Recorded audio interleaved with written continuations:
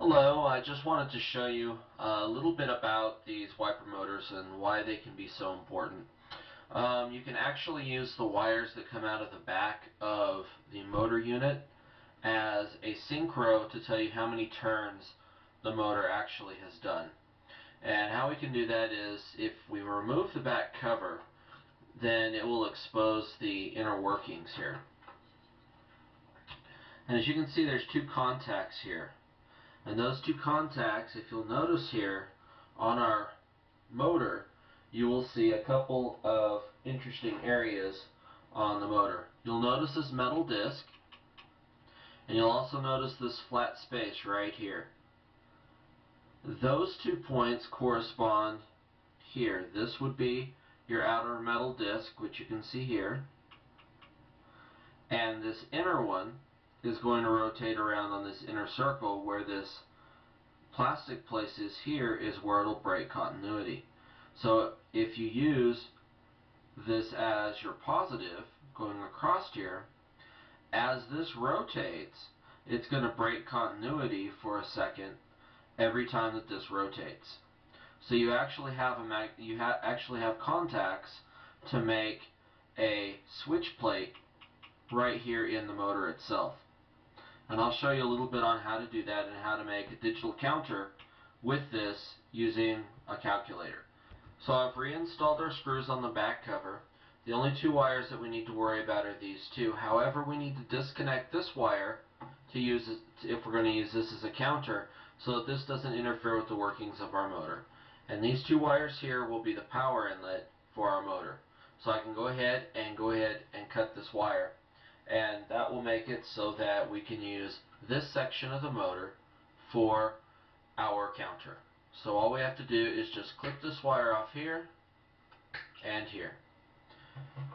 And then all we have to do is wrap this with some electrical tape here, and we're good to go. So our next step in making our counter, so that we can tell how many times that we've made a turn, then we have our little calculator. I've removed all the buttons except for the ones that I'm going to need. And that is the on-off, the 1 button, the plus button, and the equals button. Now that I've got that, I can show you how that works. So if you use your calculator and you go 1 plus 1 and hit the equal sign, you'll see that it changes to a 2 and a 3, 4, 5, 6, etc. Now, you'll notice that I have 2 wires right out the back. Those 2 wires go through a hole into the interior of the calculator onto the back of the circuit board. And on the back of the circuit board, there's going to be 2 contacts for this equals button. On the circuit board, there's a green coating. That's an anti-solder coating. And you'll have to buff through that anti-solder coating with a piece of Scotch-Brite. And I use Scotch-Brite instead of sandpaper so that I don't sand through the copper coating that's on the board, and that's the copper contact you're going to solder to. Now, on the back of the board, you're going to solder 2 wires to each contact of where the equals button would normally sit. Now that you have your 2 wires coming out, it's just like if you push your equals button every time. So now that we're zeroed out, and we push a 1, our plus button, and a 1, and every time that we connect our 2 wires here, you'll notice that we will change our number here to a 2, and then a 3, and then a 4, 5, 6, 7, 8, 9, 10, every time I touch these contacts together. Now all we have to do is wire the contacts from our motor to the contacts on our calculator, and every time that the motor changes on its contacts, it will engage our counter on our calculator. Now the one step that you do have to add is you do have to add a little set switch in between one of the contacts. And that's due to the fact of the way that the contacts are built in here, so that you can reset your calculator when you need to reset your timing. And that'll help to do that. And then you just have an on and an off position, and one will be in the off position on the switch will make it so that you can program your calculator, and when you turn it on, it will engage the motor counter. So that's the only step that you'll do. I'm going to wire that all up, and then I'll show you how that works with the motor running. So I've got everything wired up now. I've got our switch in place. I've got our temporary wiring hooked up just so that I can show you how it works. And as you can see, I've ran it once so that it's 2, and when I apply the power, you'll notice that every time the motor revolves 1 turn, our counter will change.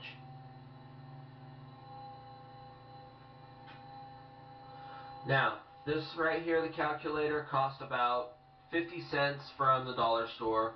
Our switch maybe 2 cents.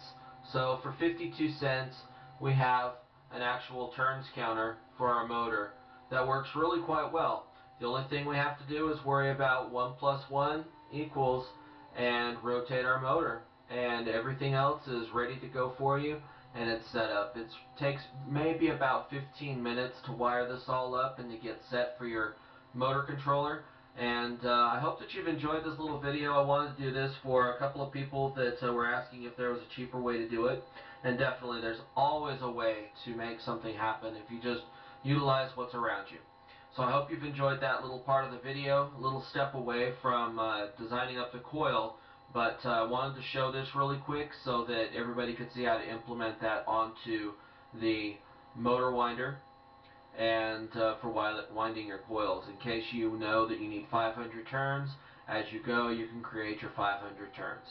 So it'll just keep counting up for every single turn that it does. It's very, very accurate because of the workings inside the motor, and it creates a very, very stable counting system. And I hope you've enjoyed that. Thank you very much.